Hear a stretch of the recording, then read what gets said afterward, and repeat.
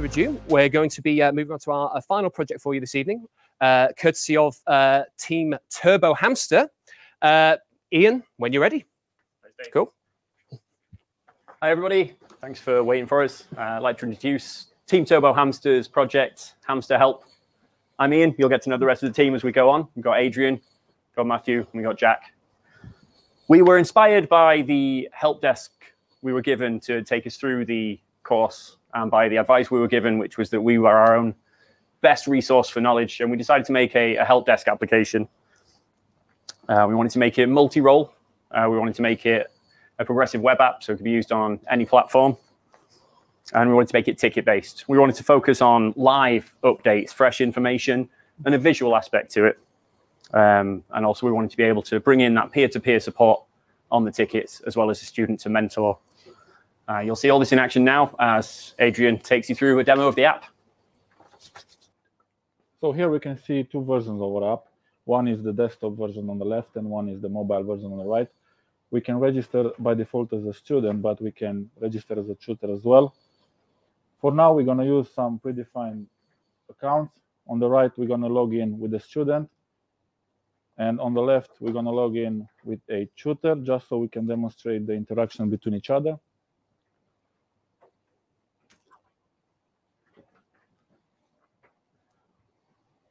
Here we can see the home screen for both users. The student has, it's slightly different because he can create a ticket. But if we go on the queue, we're going to see a slightly different as well, because the student can create private tickets where only the owner of the ticket can see it, or a tutor as well. Now with the tutor, now with the student, we can go and create a new ticket. We can add a title for the ticket, some body text. We can also add tags for the ticket. Also can upload files.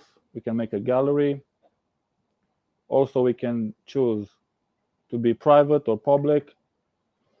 When we create the ticket, we can see on the left side of the screen, we can see it's getting updated live for the tutor to see.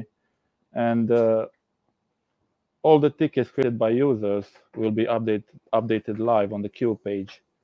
Now, if we go on the ticket with the tutor, we can see the ticket, and we can check the tags to see if there are any similar tickets with the same tag. Maybe we can find some similar problem from other users.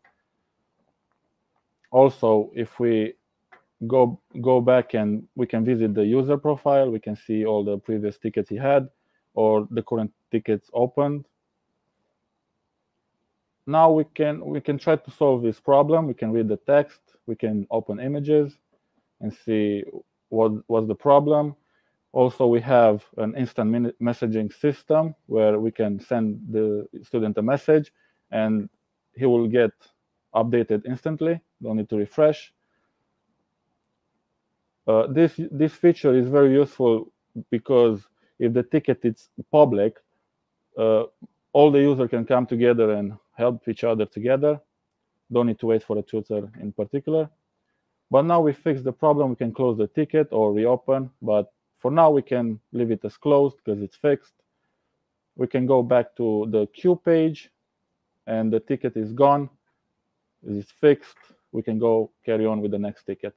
Also, we have dark mode, but that's it. We can sign out.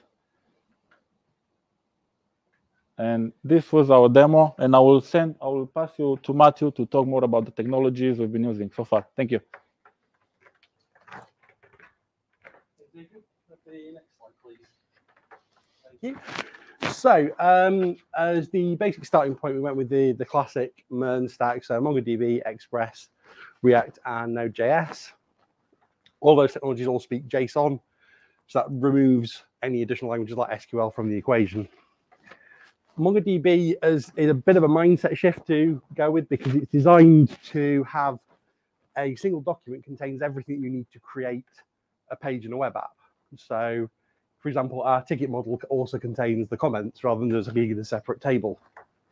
MongoDB doesn't have any schema enforcement on it, which means that it's very easy to change things as the app developed over a very short space of time.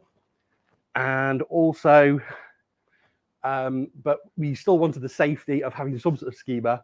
So we used a library called Mongoose, which wraps a schema around MongoDB and ensures that we're putting the data we expect into the database.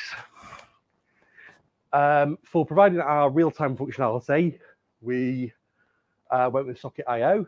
This is a library that sort of wraps around WebSockets and long polling and gives you two-way communication between client and server rather than just as a classic request response. In addition to that, it also gives you chat rooms, which are enforced on the server and allows you to send data just to the clients who need that data rather than to everybody, which is particularly important for private tickets because you don't want to send private messages to everybody. Then, because we had several separate apps running, so we had an Express API, we have our front end, and then we have our live system provided by Socket.io, we needed a way to ensure that we were authenticated between all of those. For the technology for that, we used is JSON Web Tokens. So they are signed with a private key and then verified with a public key, meaning that only our system could issue a valid token, but any system, even the front end, can verify that that token is valid. And then we know that someone's logged in without having a single authentication system. That is a single point of failure.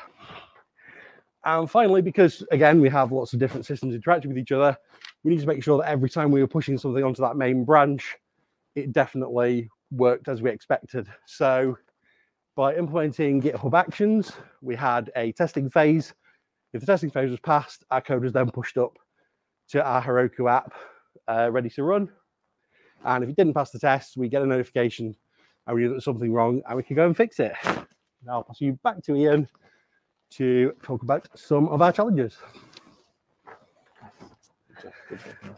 Thanks, Matthew. Yeah, we encountered a few challenges. I think the first one was coordinating a large group. This was the first project we'd done in anything more than a pair.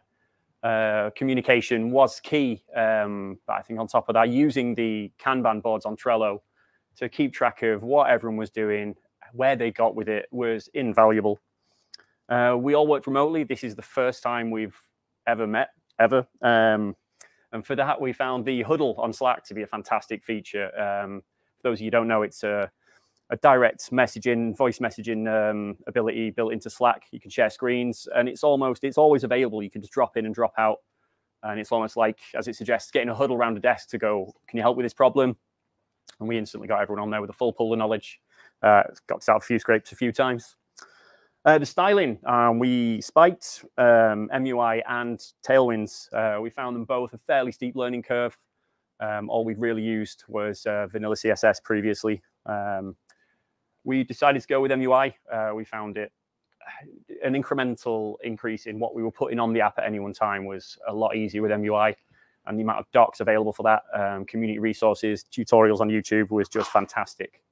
And the final one, the biggest test I think we had was testing Socket.io. We were heavily TDD driven. We were heavily TDD. So we had everything tested on its way up. And testing Socket.io is difficult. And yes, I'm having to read most of this, I'm afraid. It's very difficult because it works in callbacks. The way we got it working was to wrap all of it in promises, which then we used the race method to evaluate which promise was completed. It was very complex, took us quite a bit of time, but yeah, those huddles came in handy for that one. I'm going to pass you on to Jack now for where we would like to take the app, things that we had integrated, and he'll take that. Thank you. We took on a lot. We always kept an eye on the MVP, but we were designing from the beginning to be expandable and to spread out as time went on. We're happy with what we got, but definitely there were more things we could have done if we had just a little more time. We have the infrastructure in place already to put in a ticket archive for any completed tickets. So you could look back at while you're waiting for the tutor to get around to you, you can look back at what other people have done, what solutions they found to their problems. Would